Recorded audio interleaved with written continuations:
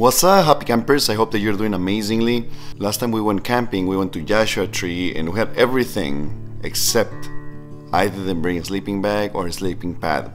So what I did is that I brought blankets, and I don't recommend bringing blankets instead of a sleeping bag and a sleeping pad unless you're really tough and you're able to sleep over rocks. My back felt a little bit bruised after sleeping there. Not too bad though, but it gets really cold at night and I just don't recommend going camping without a sleeping bag.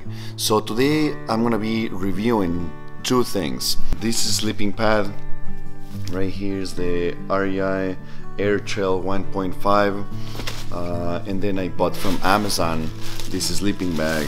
I'm gonna be opening it up and testing it right here in the living room just to see how it feels, and then I'm gonna do a test bringing it to the tent. So I'm gonna start by opening this. I've never opened it. I don't even know if it comes with instructions or not, but very lightweight. Let's see if it has some instructions. Just use and care. Self-inflating sleeping pad. To inflate, twist and pull open valves and let outside air flow in. So pretty simple, huh?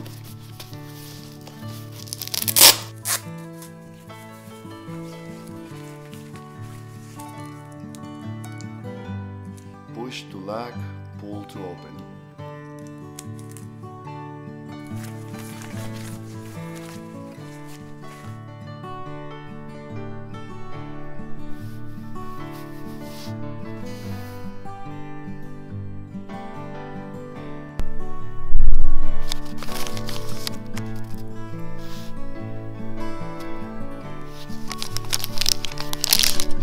So you're supposed to let it self-inflate for a little bit.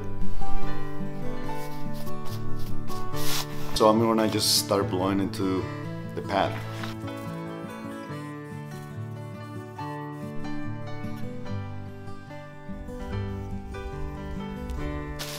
I picked up this from Amazon,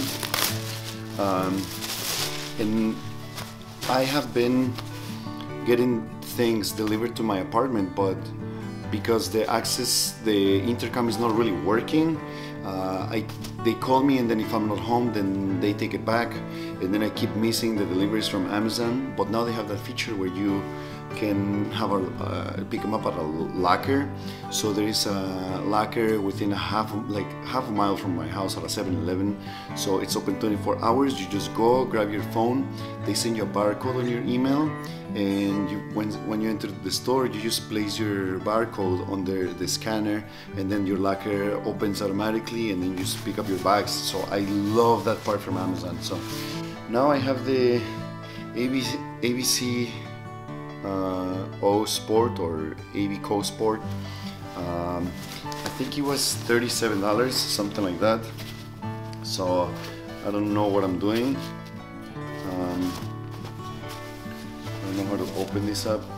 I don't really like to read instructions, so sometimes it takes me twice as much time to do it that way, because I try to figure it out, and if I can't, then I have to end up reading instructions.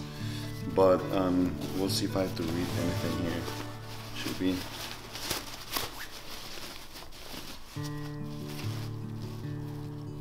I'd rather watch tutorial videos than read instructions.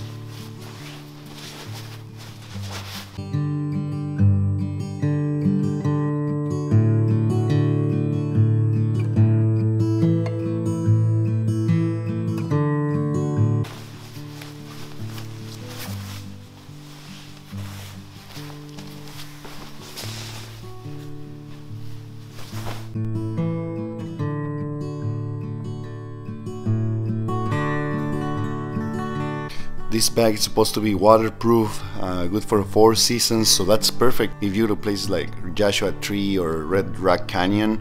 It's really hot during the day, and then it's really cold at night, so sometimes it's even warm at night, so it's good to have the variety for the seasons.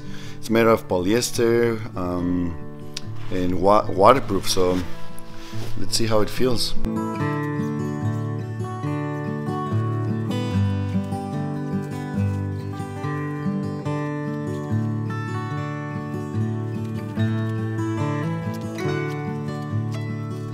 we have been staying for 3 days at the Red Rock Canyon State Park. It's the first time that I brought the pad and a sleeping bag. During the day it has been about 100 degrees. At night it drops down to probably 65 degrees, so not very cold, just cool enough, and it gets very windy. The tent has been shaking a lot and I was able to sleep very comfortably. So I'm just gonna show you how I slept last night, and what I think about this pad. So right here is Emily's pad. They actually told her a different size, so it was a little bit too small for her. Her feet were hanging off. But here's my pad. It's not really fully inflated. I feel like it's half. And then here's the bag. So basically, I slept amazing. It was really comfortable. I didn't feel like, I mean, it's very different than sleeping in a bed, and you don't have a lot of movement, but I didn't feel like I felt like I was falling off to the side, because it has these little edges that kind of keep you in place, which I think is a really nice feature. I am 6'2" and I was able to fit in there perfectly. The sleeping bag a little bit at the beginning was a little warm, so I just basically kept it open like this, and then when it got late at night I felt a little bit colder, so I didn't zip it up, I just like covered myself with it. I slept on my side as well. I usually sleep on my side, and just with that little pillow it was very comfortable. So I think it's a great product for sleeping outdoors. It felt really comfortable. It didn't have a lot of bounce, which I think it's great, because I've slept on inflatable mattresses before and there's a lot of bounce. You move around and you feel like you're, you know, if you lift your upper part, your bottom part like goes down, and like, you know, you wobble a lot. But in here I move when I sleep, but I didn't feel like that bothered me at all. So overall I think this sleeping bag, and combined with this pad, it's very nice. Now what I would suggest if you're gonna stop by REI is to actually, you know, lay in one of them and see if it's your size, because they recommended one for Emily. They asked her height and then she told them the height, and it's way too short, so I definitely recommend trying them out. And then yeah, you can buy this sleeping bag on Amazon at a great price. It'll arrive very fast on Prime. I highly recommend those two products. Alright homies,